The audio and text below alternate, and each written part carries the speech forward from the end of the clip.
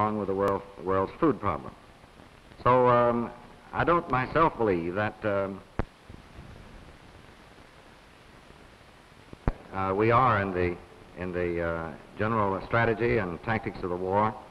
As indicated, we have been discussing with South Vietnam their possibilities of doing more as more is required to be done.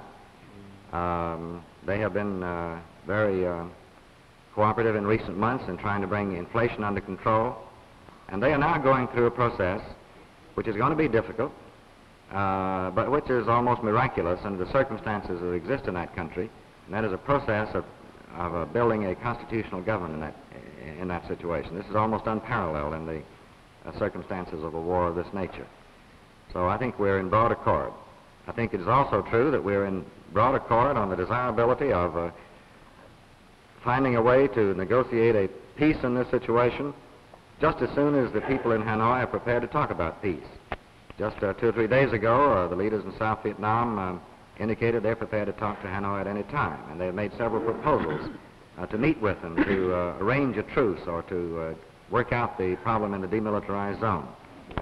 So I think that we see the broad character of this struggle in the same terms, as well as the possibilities of peaceful settlement.